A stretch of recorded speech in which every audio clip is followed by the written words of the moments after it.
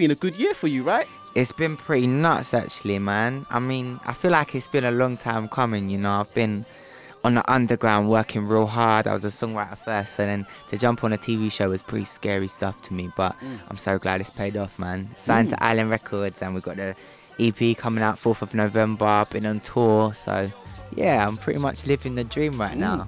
And you know what it is? Like, just in case somebody out there is watching this or they're listening to this, they've had their head under a rock, it's The Voice, the BBC song contest show that you came from, and that definitely thrust you into the limelight. But I know that there's a history before The Voice, so for those that don't know, just break down the musical life of Vince Kid before The Voice. Absolutely, yeah. I grew up in a very suburban part of South London. My dad's a cab driver, so very, very humble beginnings, you know. No one's musical in my family. I had to get out there and do it myself, meet the contacts. So yeah, I just started writing songs, you know, and then was playing gigs, just hustling hard, like literally crawling through the dirt, hard hustle.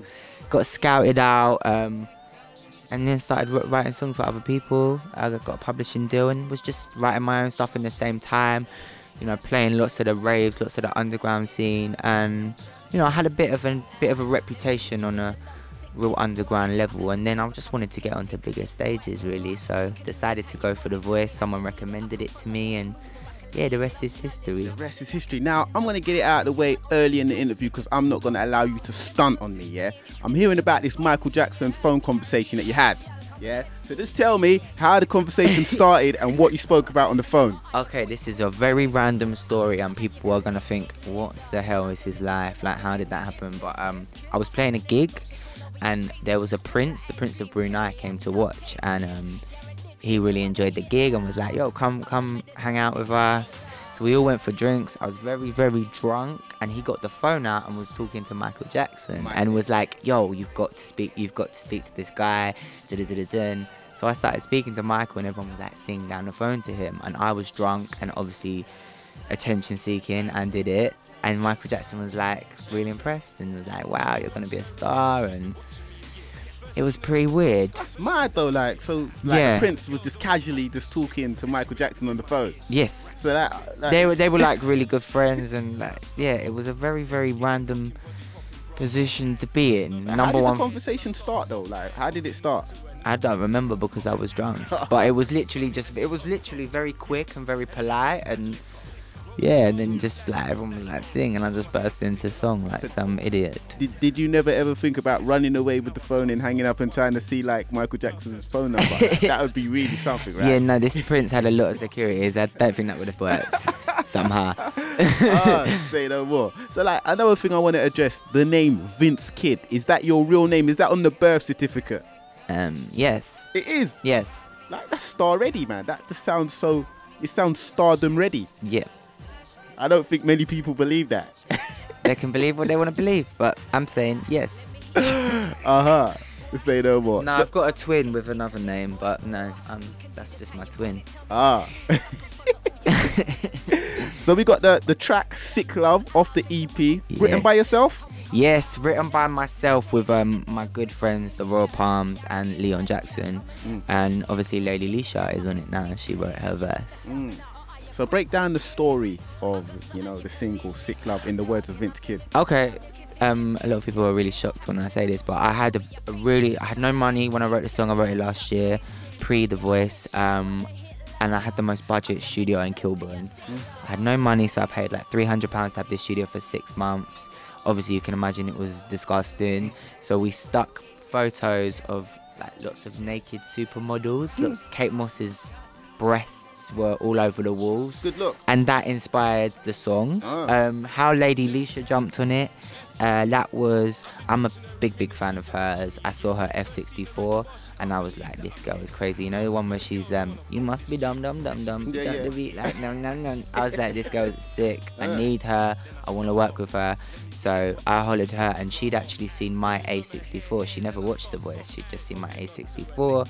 And she was really impressed by that. So basically, shout out Jamal Edwards, because it was a SBTV matchmaker. Big up SBTV. Now, we was just talking a little while ago before we pressed the button and played that track that you know, a studio session that you had for 3 months in Kilburn. You had breasts all over the wall. That was the inspiration. So I want to ask, like, how does a regular writing session go down? Is it always like that? A regular writing session, I can't really explain because it's never regular, ever in my books. I don't like it that way.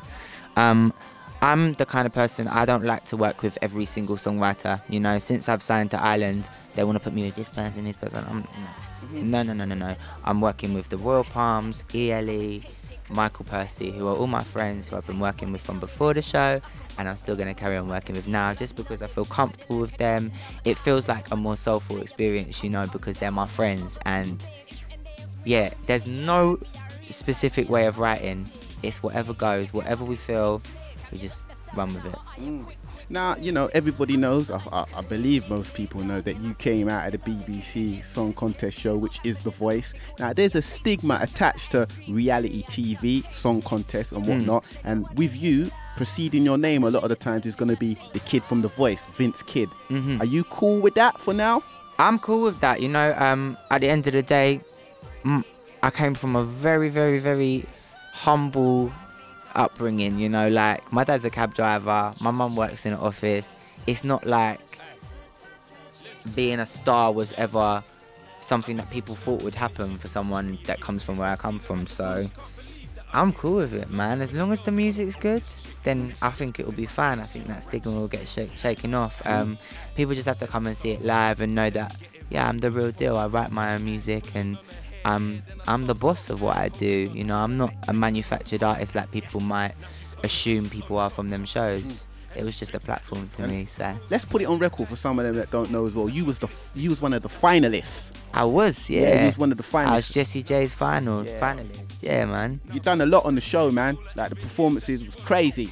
yeah. But I wanted it to be a lot crazier, but you know, it's BBC. It had to be toned down a little bit, but I think it was enough. And I just look at The Voice as, you know, that was like 3 or 4 months out of my life. So out of my whole musical life, it's not that long. It's obviously what people have seen of me, but I look at it as the starting point, my way of getting my name out of there. But what's about to come next is the real exciting stuff.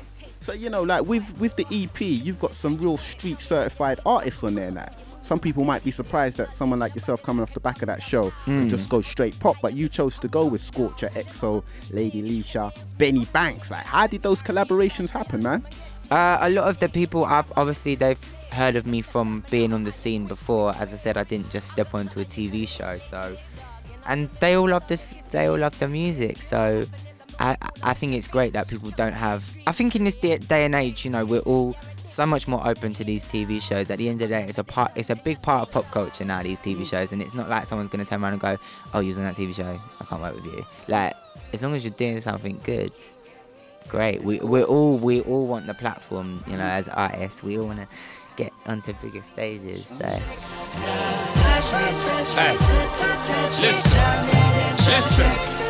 I've been watching her a minute, she's been watching me a year. First seen her at the bar, she can't believe that I'm here.